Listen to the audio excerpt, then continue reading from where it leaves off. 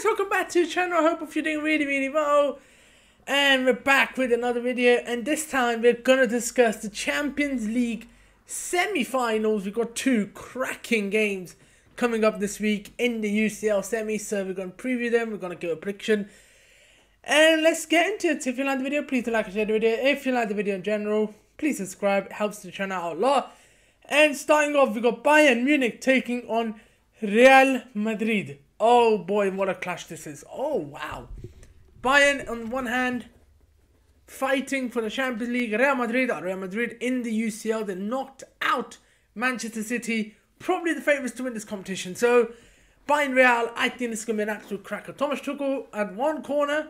Thomas Tuchel in knockout competitions. We've seen how they stifled Arsenal. And then we saw what Arsenal did to both Spurs and of course Chelsea over the last week. So a lot of credit has to go to Bayern. They were excellent against Arsenal in my opinion. And Thomas Tuchel, he's going to set them up well in this game. I'm confident in that. I think they're going to make life difficult for Real Madrid. It's not going to be easy for Real Madrid. How do I expect the game to go? I think Bayern will look for more of the ball. They're playing the first leg at home. They will look to try and get some sort of advantage over Real Madrid. I think it's going to be a cracking atmosphere at the Allianz Arena. There's some question marks. Is Musiala going to be fit to play this game? He didn't play the weekend, I think, if I'm not wrong. Tuchel, though, he knows this is his final chance to show the Bayern faithful that he's done a good job, because he's definitely leaving the summer. So it will be a nice little parting gift for Bayern. Bayern, of course, fantastic team. They've got a lot of quality. You've got Neuer in goal. Then in midfield, you've got Kimmich, fantastic player. At the back also, you've got a lot of quality and attack. You've got Harry Kane, game changers in that team. And Bayern, this is something they want to prove, that they can go up against the big boys. I think it's going to be a really exciting tie. I think Real Madrid, now if you do talk about Real Madrid, they weren't the greatest against City, but they got the job done. And I think they could do something similar here against Bayern. Bayern, I think they do have that much more quality than I think a City do, like in terms of experience, in terms of heritage, in terms of those intangibles. Of course, City are a much better footballing team, in my humble opinion. But I think this is going to be a good watch, I think, this game. Real Madrid, of course, with the quality they got. You got Rodrigo, you got Vinicius, you got Bellingham, you got Valverde, you got Camavinga, you got Tchouaméni. That's an excellent team. Still no Thibaut Courtois. There was talk about Thibaut Courtois returning for this game, but no, he's not going to be playing. Carlo Ancelotti, though, also winner, also fantastic manager in the UCL. And this is why we love the UCL. You get top teams going at each other in crucial big games, ladies and gentlemen. That's why we love the UCL. Tuchel versus Ancelotti. That's going to be an absolute cracker. I think Bayern will dominate more of the ball. Like I said, I think Real Madrid might be content with letting Bayern have the ball with the pacey players they got. Vinicius, Rodrigo, who I think will be very dangerous against this Bayern team, I feel. Bayern will have to be in top of their game. Of course, so will Real Madrid.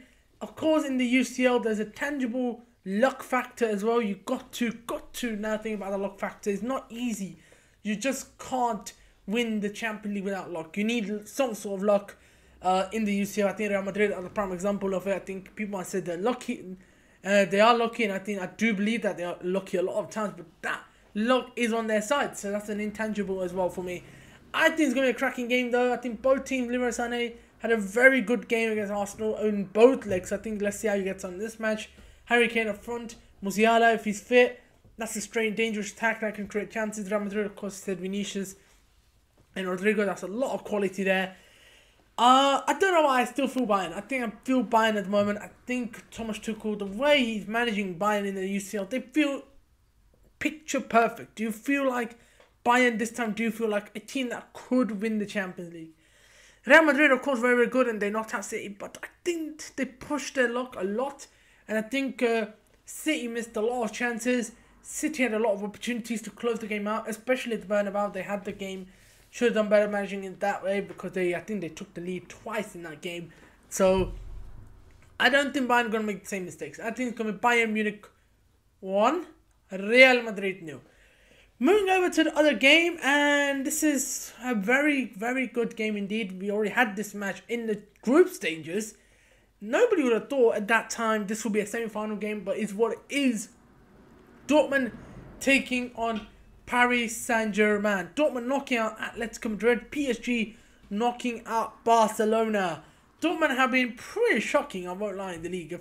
I think this weekend, if I get their fixtures, they got battered by Leipzig 4-1. So, but due to that extra UCL spot, at the moment, they're still well placed to be in the Champions League next year. They're 12 points clear of Eintracht Frankfurt, so they are pretty much going to be, of course, in the Champions League next year. But this is all they got left. This is all they got left to play for. Dortmund against PSG. I think this is going to be a good game. PSG also this weekend have won Ligue 1, so no real surprise. Luis Enrique, I think, has done a very good job with that PSG team. He had a lot of influx. He hasn't even had his type of sitting midfielder, which is, I think, absolutely paramount to an Enrique team. I still think he's done well. He's adapted well. He showed good flexibility. They played well.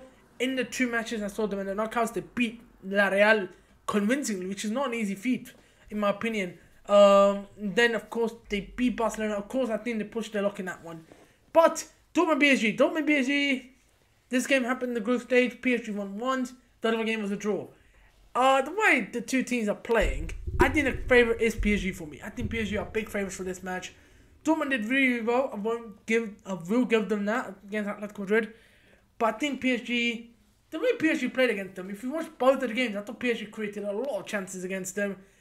I think PSG, of course, with Kylian Mbappe leaving this summer, he would probably want to make sure that his club or PSG do win the Champions League title. They're well and truly going to win the league, and that would be a great first season for Luis Enrique, who a lot of people wrote off. I was very high on Enrique when he got the PSG job. I think he's going to do well. I think he's going to put a clear style in play. He's going to have a clear team spirit. We've seen everything like that at PSG, so credit to Enrique on that front. But Dortmund, they do play a fast counter-attacking way. They can cause PSG problems. They've got some good players in their team. Brandt, you got Malen on the stage, a good player. You got Flugberg up front, who's a very good striker, who showed his prowess in that first leg, as in that second leg against Atletico Madrid. But I think what PSG will do that Atletico didn't, I think PSG will look to keep the ball, stifle off Dortmund, just kill Dortmund off, kill the crowd off, because in that first leg, you cannot let the crowd get behind the Dortmund team. Dortmund is a very difficult place to go, as most teams have found out this year in the Champions League. But I think PSG, they got more than enough quality. You got Zaire Emery in the field, you got Mbappe in attack, you got Dembele in attack, you got Ramos in attack, you got Vitinha at number 6, who's been very, very good, I think. In defence, I think Donnarumma is the only real weak link in that PSG team. He's not really a ball-playing goalkeeper, but of reliability. I thought at times PSG have been weak from set pieces, but I think PSG have strong favourites here. I think PSG, based on how they're playing, I think the confidence must be high after their success in the Champions League. In the league, has been they only lost 1 game. They are a team that's winning a lot, and they've been playing really well, I feel. So it's not going to be easy for Dortmund. I still think Dortmund are going to draw this game. I think the scene now in Dunner Park will be bouncing. Edin Terzic will be looking for a reaction after what happened at the weekend, where they lost 4-1 to Leipzig. Not a great look. So I'm excited for this one. I think it's going to be PSG will hold more of the ball. I think PSG will create more chances.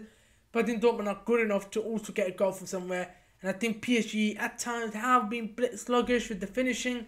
And I think that's why I'm going to go 1-1 in this match. Anyway, this was your first leg for the semi-finals, Champions League, preview predictions. If you like the video, please like and share the video.